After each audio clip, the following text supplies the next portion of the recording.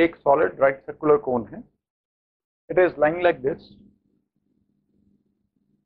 Moment of inertia हमें इसका find out करना है about the Y Y dash axis.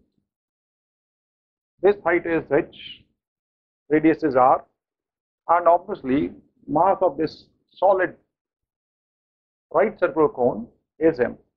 We are supposed to find the moment of inertia about y y dash axis. अब ये कैसे find out करेंगे?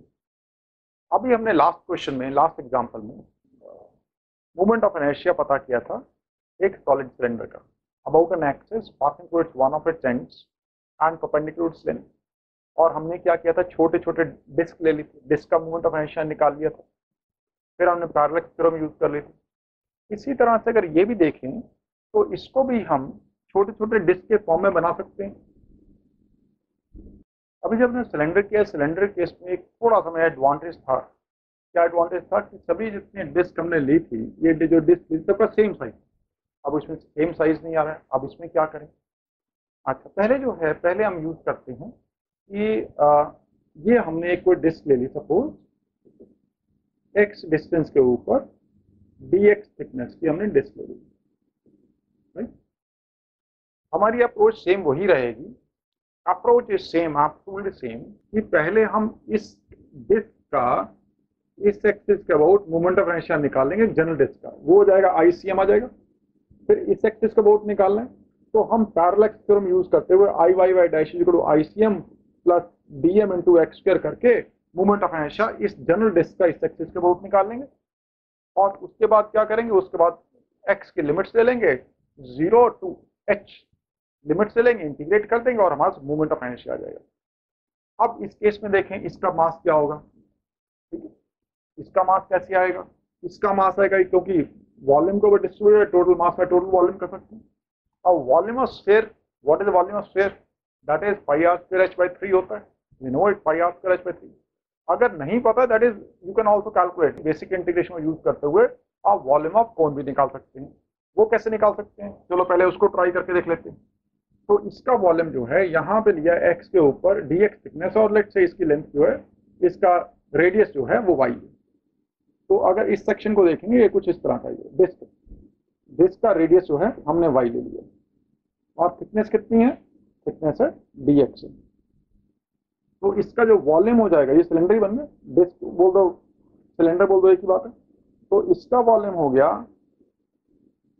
पाई are square h होता है, r कितना y है, हाइट कितनी है dx, तो ये हो गया पाई आर स्क्वायर h हो गया। टोटल वॉल्यूम लेना, इंटीग्रेट करना है तो टोटल को इंटीग्रेट कर देंगे। अब इसमें y भी है, x भी है, आप क्या करें? Now if I look at two triangles, ये y है, ये x है, ये r है, ये h है, सिमेट्रिकल है, दिस एंगल, और you can say this angle is theta is same. So y by x is equal to r by h हो जाएगा। यहाँ तक y by x is equal to r by h। एक हमने triangle ये लिया है, एक ट्रायंगल ये लिया, symmetrical triangle. So this by this is equal to this by this, y by x is equal to r by h। हमारे पास यहाँ पे dx है तो y को रिप्लेस करते हैं, y इज इक्वल टू आ गया r by h into x आ गया।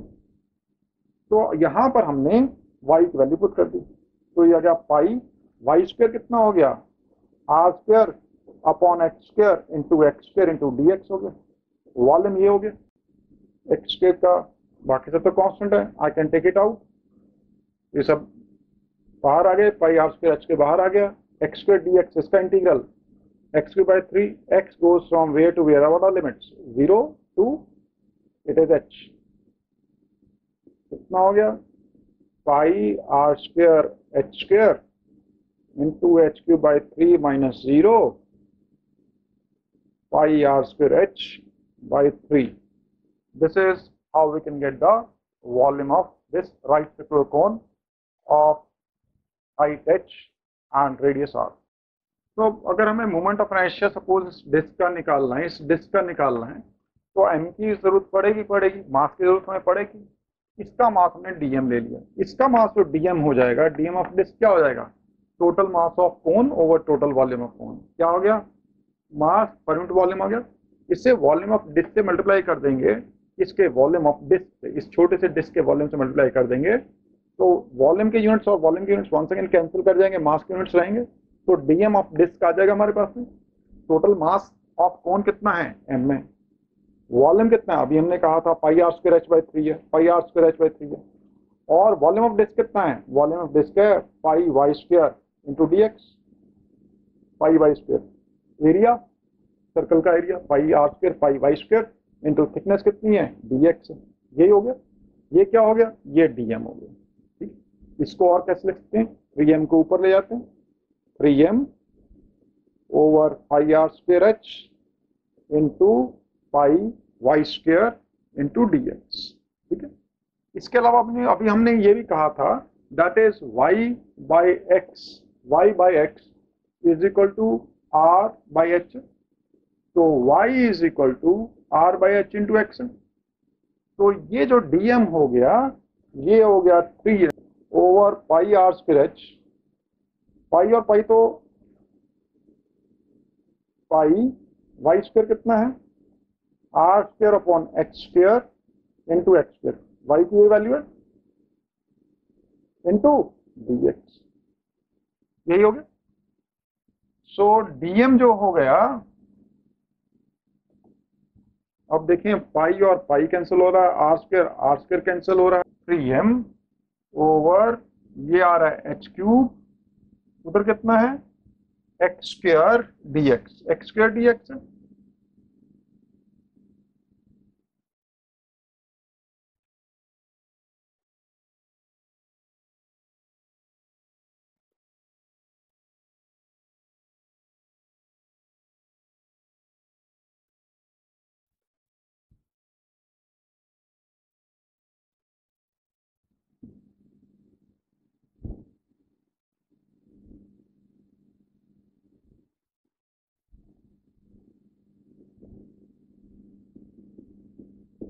आई Y Y dash is equal to इस डिस्क का मोमेंट रेशियो इसके अबाउट। अभी हमने कहा था कि अगर डिस्क है इसका इसके अबाउट और इसके अबाउट सेम होता है, आई इसके अबाउट है तो आई ही इस एक्सिस के अबाउट होगा, और इसके अबाउट हमें पता है कितना एम आर स्क्वायर बाई 2 होता है। सो M R square by 2 is equal to I plus I, 2i हो जाएगा परपेंडिकुलर थ्योरम यूज करते हुए।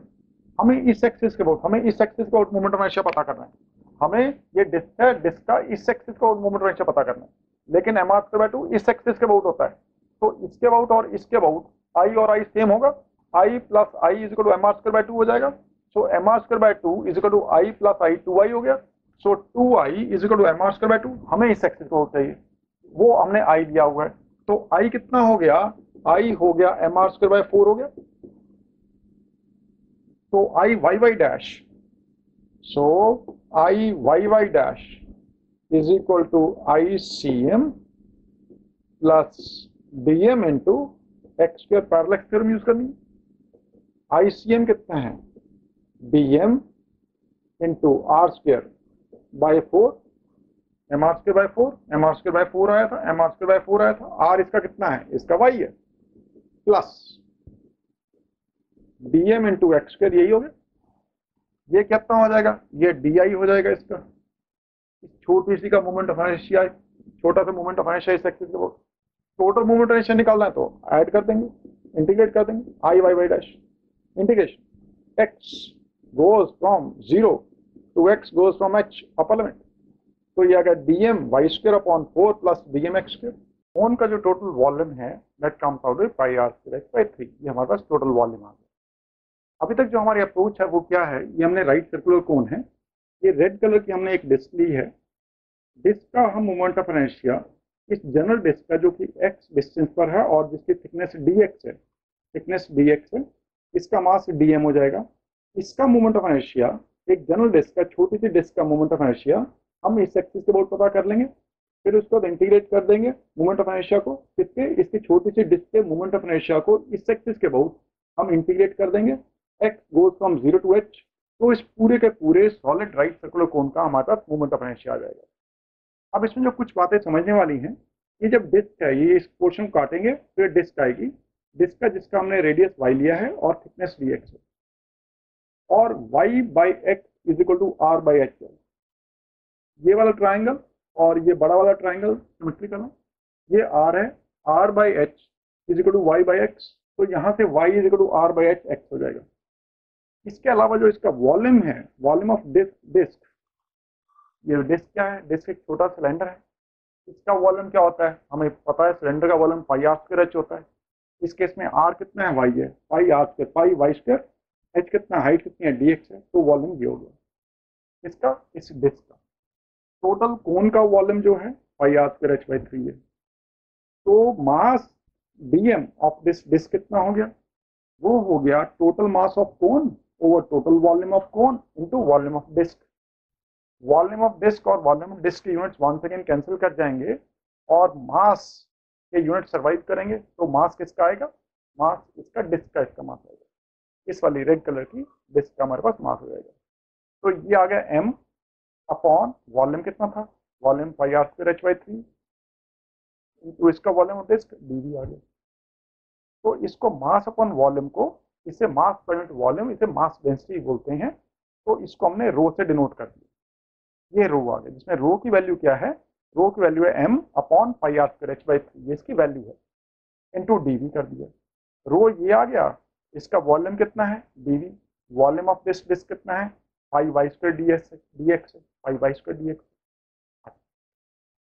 अब जो है, अब इस वाली जो डिस्क का मोमेंट ऑफ इनर्शिया इस एक्सिस के अबाउट देखिए, इस एक्सिस के अबाउट जो हो जाएगा इसका, इसका आप स्टूडेंट्स आप इस डिस्क का मोमेंट ऑफ इनर्शिया इस एक्सिस के अबाउट निकालते हैं, वो हो जाएगा, इसके अबाउट जो मोमेंट ऑफ इनर्शिया हो जाएगा वो हो जाएगा ICM plus M into x square, that is parallel theorem use कर लेते हैं, दैट इज आईसीएम इसके अबाउट प्लस डीएम, इसका मास डीएम है, और इस दोनों एक्सिस के बीच में डिस्टेंस कितना है, एक्स है, ये हो गया।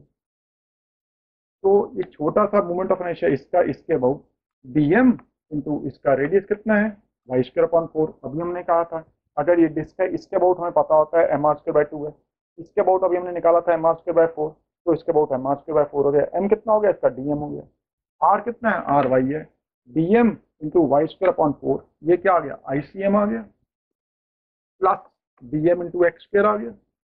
अब उसके बाद सिंपली आपने वैल्यूज को पुट करना है, you can get the answer, simple integration है, that is DM into Y square upon 4 over DM into x square. Total निकालना है, ये D I Y Y dash आया है, टोटल मोमेंट ऑफ इनर्शिया निकालना है, तो इंटीग्रेट कर दो। एक्स कहाँ से कहाँ तक, डिस्क कहाँ से कहाँ तक, पहले डिस्क यहाँ पे है, फिर यहाँ यहाँ यहाँ यहाँ से लेकर फाइनली डिस्क यहाँ पर है, तो x goes from 0 to H, 0 to H, 0 to H integrate कर दिया। जब 0 टू एच इंटीग्रेट किया, डीएम की कितनी वैल्यू है, डीएम की वैल्यू ये कितनी है, रो पाई वाई स्क्वायर डी एक्स, रो पाई Y square D x, DM की सिर्फ हमने वैल्यू सब्स्टिट्यूट कर दी और कुछ नहीं किया, बाकी वाई स्क्वायर अपॉन 4 ये रहा, Y square upon 4, Y square upon 4, x square ये रहा। उसके बाद यहाँ पे इसी को जो है रो पाई वाई स्क्वायर वाई 4 हो गया, डी एक्स हो गया, ये वैसे के वैसे हमने लिख दिया।